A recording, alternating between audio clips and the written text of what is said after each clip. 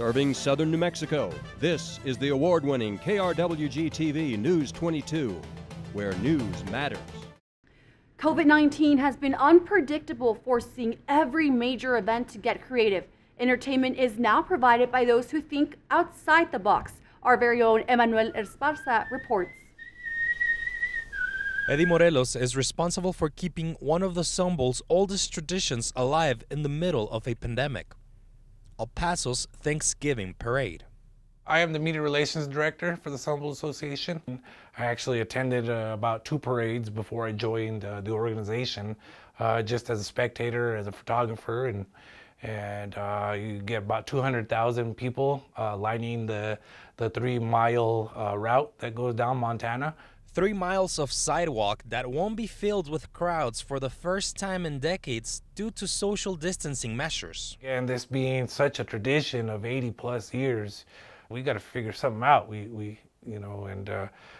Just popped in the head of why don't we film different parts of our parade and edit it and show it on TV. Idea that was accepted all around the organization while showing his interns that innovation is part of the job description. Not only do we have spectators that show up on Montana, but there's millions of spectators that watch it on TV as well.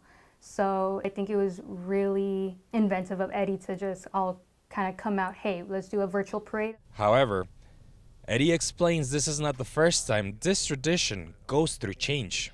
At one point it was a run the week leading up to the football game.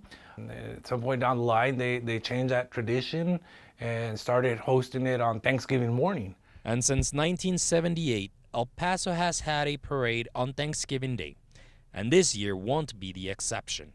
The tradition will still be there. The difference is you won't be sitting on Montana. The Sambul Association, along with the world, hope for things to get better next year, so Eddie can go back to a normal Thanksgiving parade. Make sure the horses don't get spooked, to moving floats, to just anything and everything. Wherever I'm needed, I will definitely help out.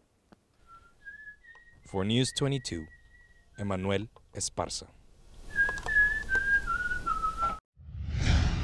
Serving southern New Mexico, this is the award-winning KRWG-TV News 22, where news matters.